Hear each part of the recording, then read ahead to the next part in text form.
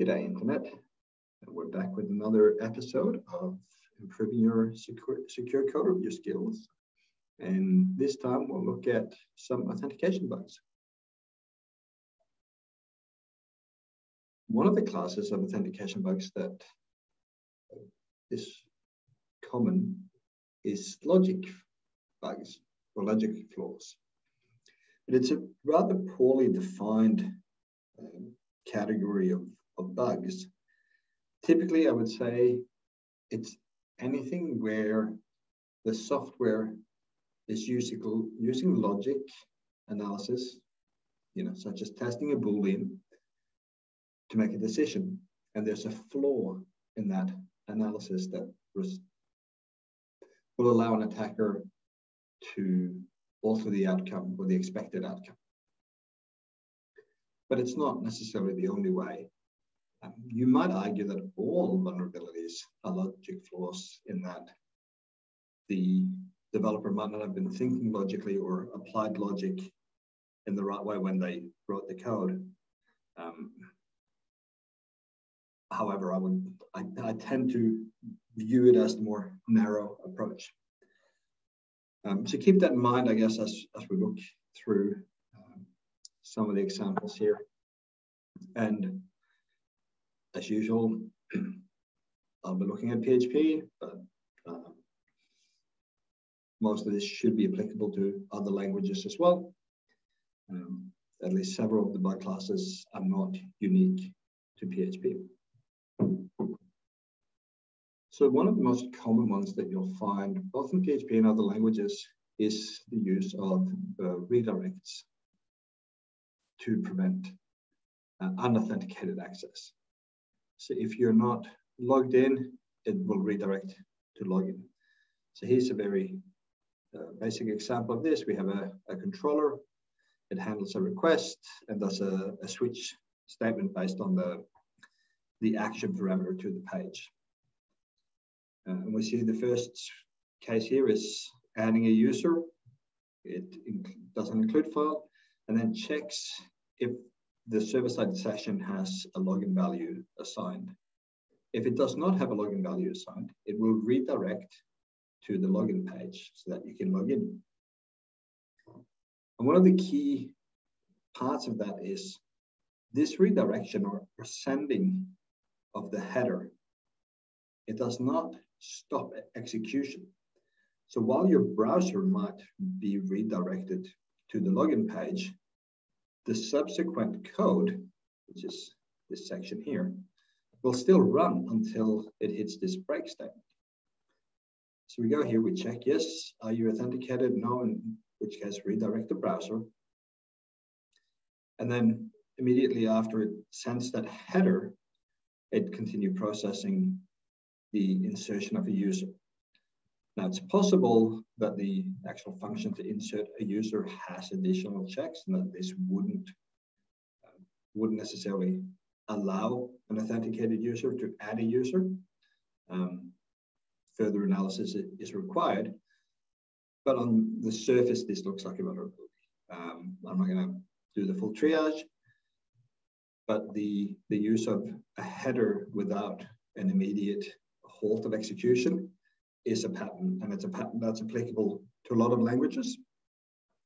And it's one of the most common forms of authentication bypass, at least in things that aren't using frameworks. So once you have an application that uses, say, Laravel or CodeIgniter, etc., then the way you handle authentication and routing is obviously different. But for this type of I'd say explicitly ASP Classic, JSP, PHP, C JavaScript, obviously, anything where the page or the file that's running the server-side page is making the decisions rather than relying on a framework, you'll find this type of vulnerability.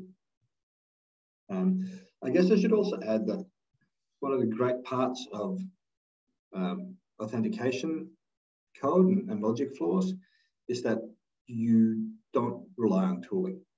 You read the code, you find where authentication is defined, and you go and you read the code. And because the code tend to be centralized in the one authentication place, you just read it top to bottom, and you look for places where this type of problem exists.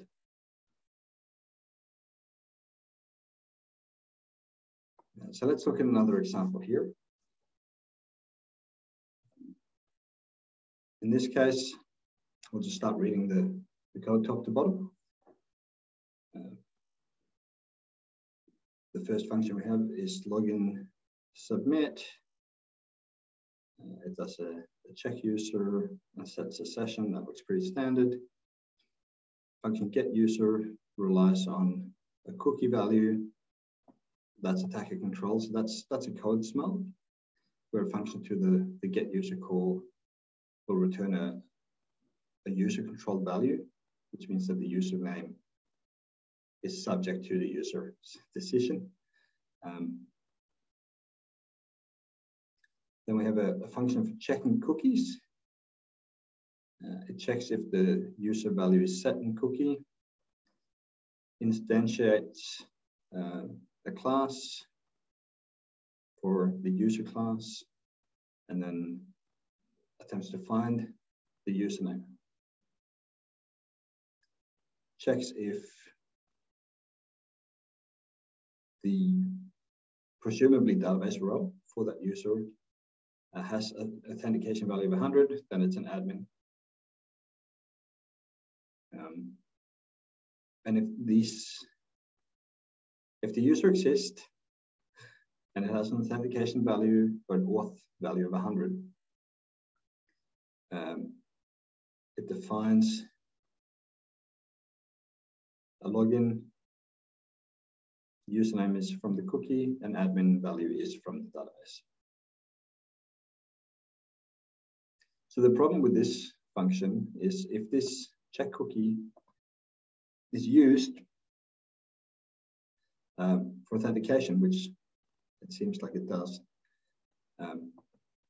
then the attacker can become any user. The attacker just sets the value of a username that's valid, and the admin status of that user will be determined by whether or not that user is an admin. But there is no second factor, there's no password, there's nothing else. It's just if check cookie determines the login data, as the cross-reference seems to suggest. You can actually go to this one. Then, so here we have an index page.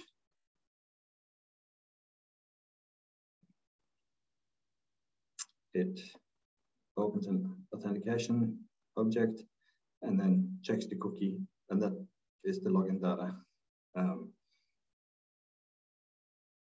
So yes, log in as any user, but simply changing the username in your cookie.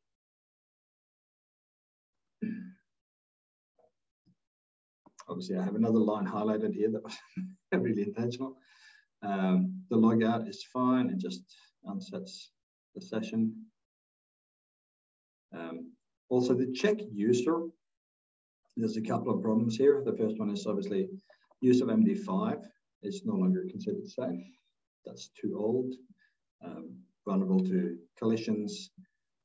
It also appears to not use password sorting and various other problems. So password handling. Password handling is difficult, probably deserves its own chapter. But the other thing that's important here is the use of the double equal comparison. And let me actually just load this up. 1 second. Just going to start up the PHP instance for me here. Start a new.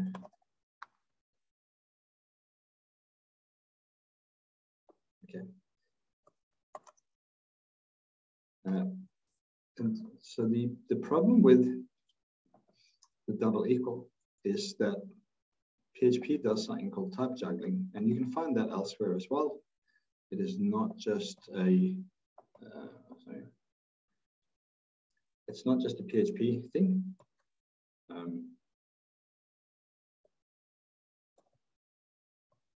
But because of the way that hexadecimal values work, you might find a hash that starts with 0E or 00E.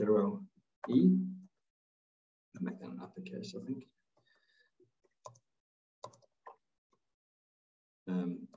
It will type juggle that to a float.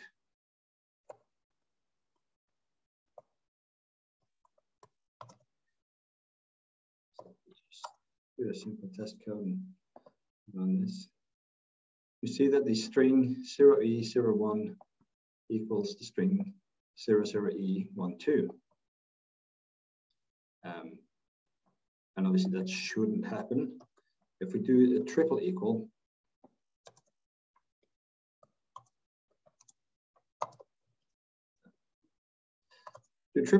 it should do type-based comparison and not juggle.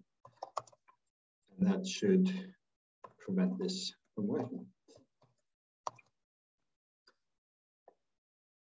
Change that back to a double equal, plugged in. And so because we're comparing hashes, there's always a chance that the password we submitted results in a hash that starts with 0E, and the hash we're comparing against starts with 0E. I think it actually has to be 0E and a number to trigger that float comparison. So even though both sides of the comparison is a string, it gets type juggled, and you can make a password that doesn't match. And so whenever you see double equals, at least in PHP, in authentication checks, it's a problem. There's a secondary problem, and that is string comparison. Well, in this case, it gets juggled, but overall string comparison is time-based. And so it's possible to do Oracle padding attacks. Not, again, going into that. But PHP has a time-safe password or hash comparison function. And your language may also have that. And so you should be using a time-safe comparison function for comparing hashes, not just string-based comparison. So this one, again, it's one class, not too many lines, 83 lines of code. So we've identified a code smell, we identified type juggling, bad password hashing, authentication bypass or privilege escalation, I guess you could say, to set the, probably both, to set the username of the cookie. No tools required, just read the code, top to bottom. Let's keep digging.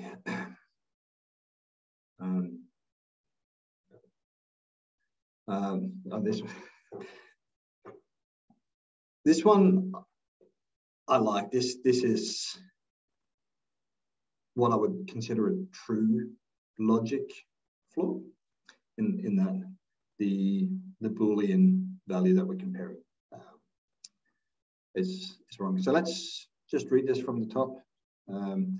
It checks if login is 1 and if admin 1. If we don't have those, so let's just assume that we don't have anything previously submitted, we'll end up in this else statement. It checks if post log user submit has a value. That's fine, we can do that. Let's assume the database connection exists. And then it takes the log user from the post request, the log password from the post request, defines 2 SQL statements. Select username from usaria, which is Spanish, Brazilian, for users, where username equals log user. Now, let's ignore the SQL injection here. Let's just assume that this was a database safe query. Then secondary does a select password from users where password equals log. It's an interesting mix of English and Hispanic here. Then it does two database queries. It gets the user that matches the username, and it gets the password that matches the password. Next, it does, if the number of rows with that username is greater than 0, and the number of rows for that password is greater than 0, then again, it selects the data from the users where username is users with duplicating the effort, and then sets a cookie. And again, the cookie, I would argue, is not particularly safe. It has the user and username and login value of 1. So again, cookie handling. But the thing that I think is greatest with this is, if you haven't spotted it already, I'm going to reveal it to you now. The fact that it does two separate SQL queries. So one will contain a username. So let's say that you have a user, we'll write it out here, actually. So if you had a database that consisted of something like this, two users. The first one is admin, and the admin has a very strong password. You're not going to guess that. And then it has guest, and the guest has a very basic password, which is guest.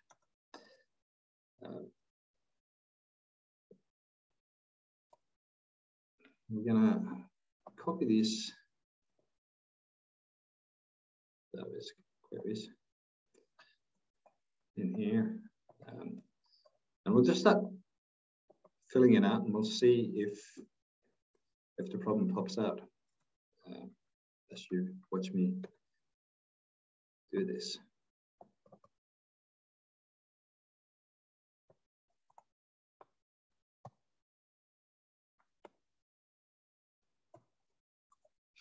Maybe you've spotted it now. I'm going to skip the query.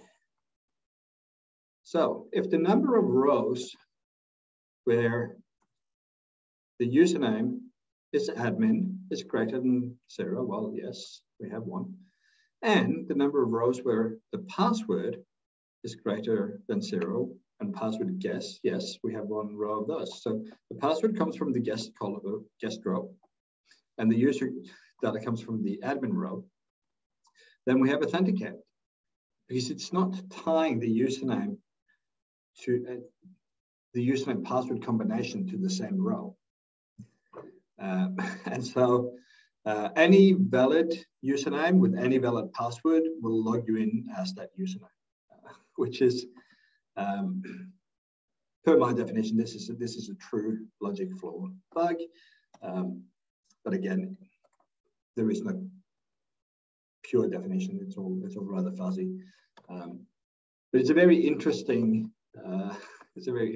authentication flaw in terms of the logic applied for authentication. Never mind the fact that there is SQL injection, and you could probably just manipulate the cookie as well.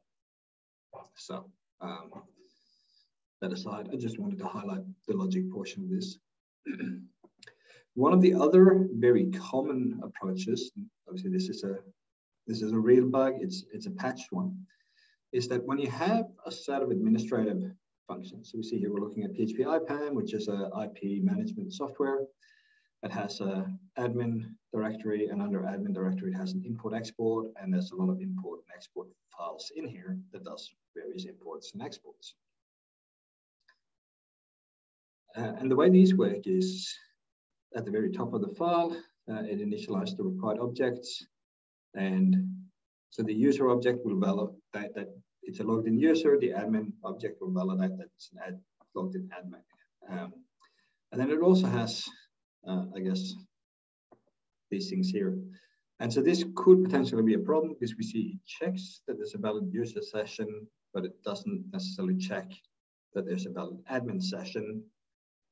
This is implied. So if you dig deeper, you'll find that the admin class will check that there's a valid admin session. So as long as you include the admin class here, and there's a valid user session, it should be a valid admin user session. And so there is a code clarity concern here potentially, in that you can't tell necessarily whether or not admin is being applied or not.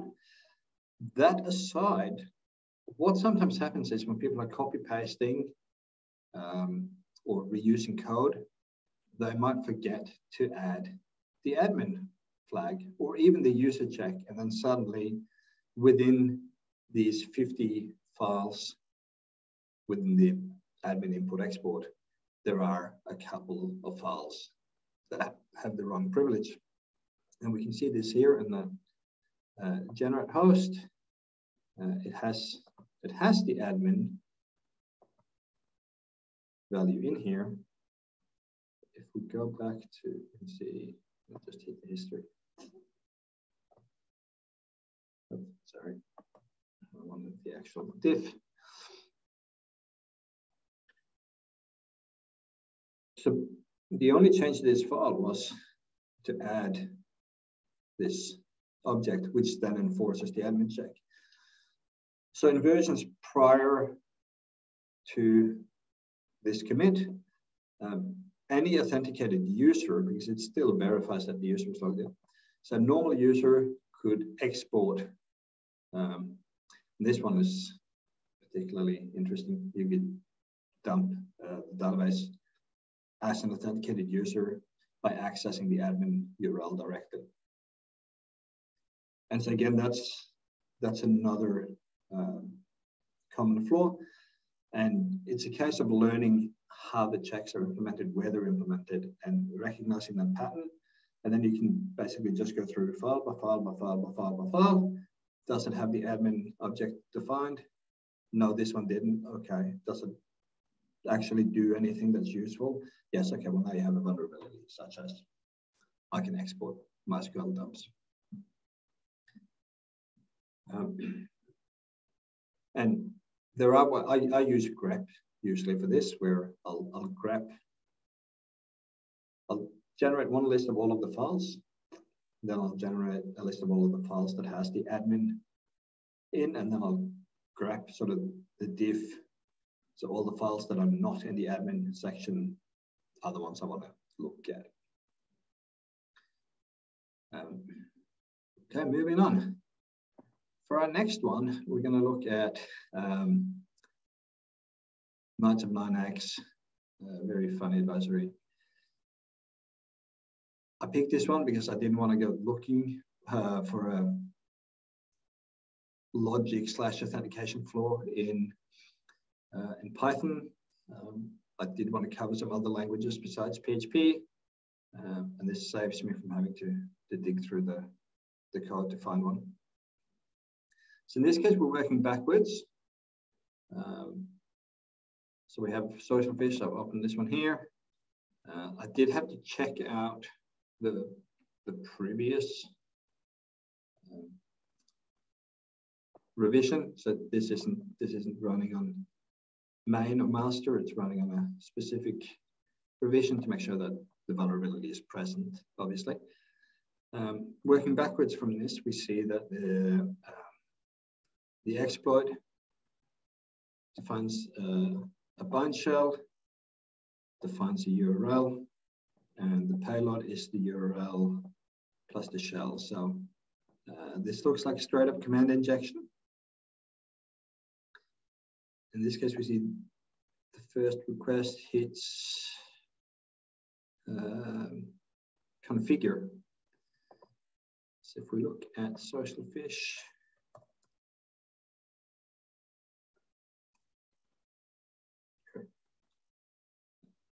so we can type. That's the API call. So route configure, and there doesn't appear to be an authentication check here. It just takes the input from the request.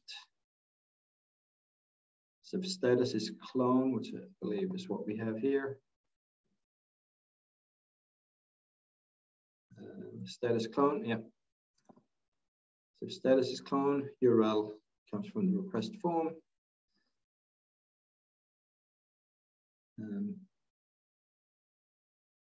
And that's it. It doesn't do anything else. Presumably, you would imagine that configuring the software should require authentication, but in this case, there's just no check. It also doesn't do anything with the data. It just sets up a variable,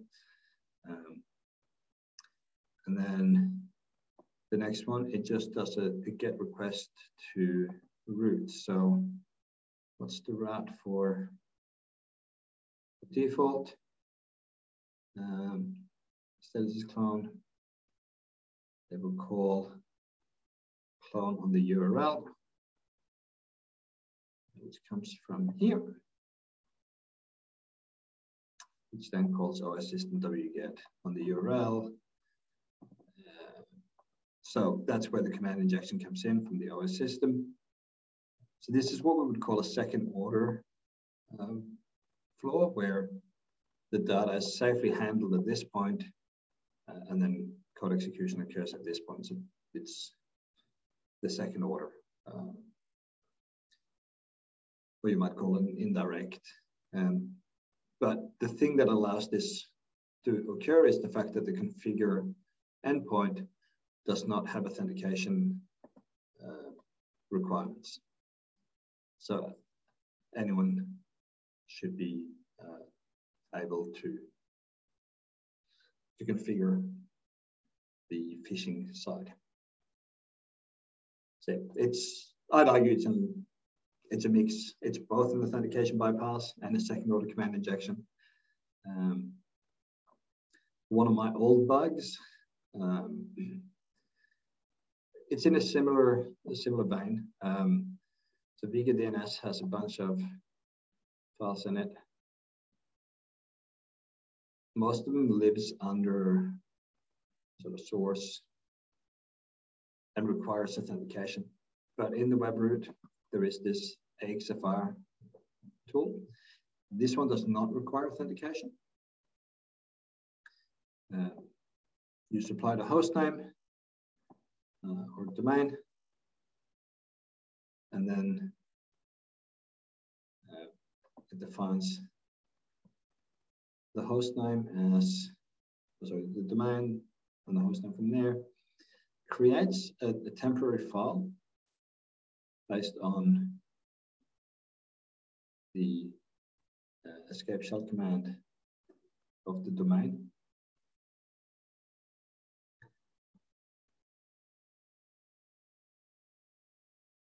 Then runs command, then escape shell command host name, escape shell command domain, and the file. Now, if I'm not mistaken,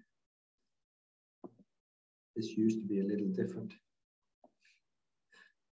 Yep. So let me just view this file. In the version when it was vulnerable, oops, sorry.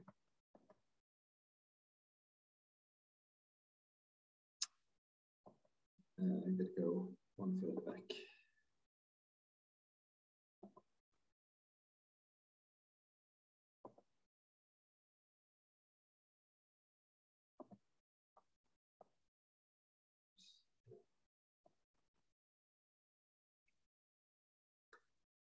So in this version, the file name contains the domain, which comes from the request, no escaping. Then in the command that it's running, they're running escape shell command.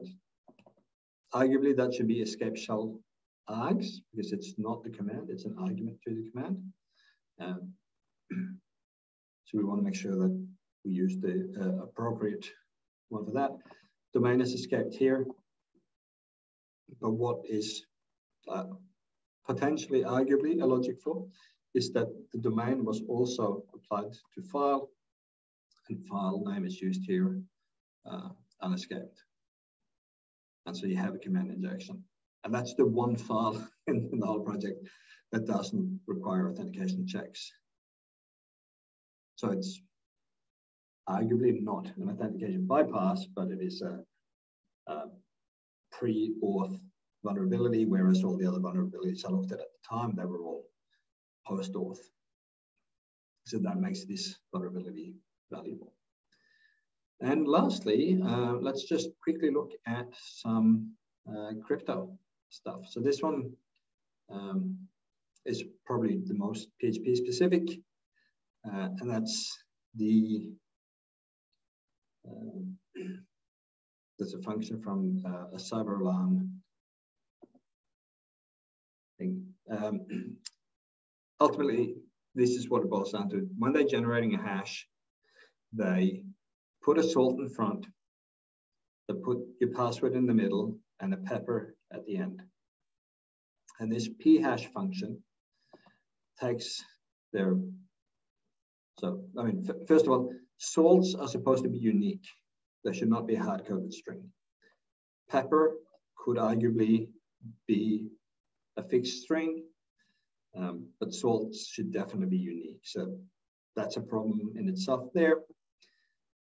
But it gets more interesting, and that is this p-hash function that they use to handle the salt will generate a SHA-256 hash and return it. That's also problematic for other reasons, such as entropy versus string length.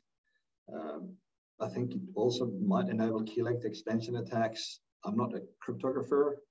I could be wrong on this one. But the bit that is, I guess, a bit of a logical flaw here is this. So if we look at the password hash function from PHP, if you're using password decrypt, the algorithm, the password parameter is truncated to a maximum length of 72 bytes. And so what we have here is we have the first portion of the function argument is the password. And in this case, it's one hash concatenated with the password, concatenated with another hash. Now, 256 bits hash is 64 characters. So you have a total of 72 in total, take away 64, but that leaves 8 characters for the password. So even if users set a stronger password than 8 characters, it gets truncated. And since we know, cracking it would be kind of trivial because you know what the hard-coded salt is, but even if you didn't, brute force is also viable because it's fixed at 8. And it's just this logic of not understanding the truncation, choosing to use a hash for the salt rather than a unique string that's shorter. We have ended up in a problem. And this isn't unique to this one. If you dig down in the comments, there's another one here. This one comes from PrestaShop.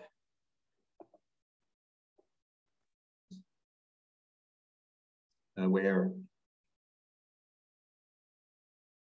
bcrypt is truncating. And if we look at the actual files changed, they had a similar problem in that they're prefixing cookie key to the password using bcrypt.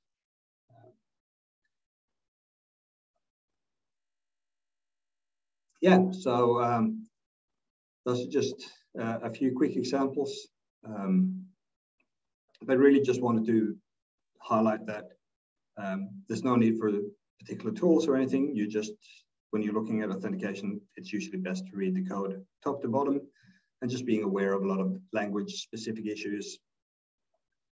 And just, pay close attention to the logic that's being used. All right, thank you. And I'll see you at the next one. If you have any comments, suggestion, feedback, just leave a comment on YouTube and see you later.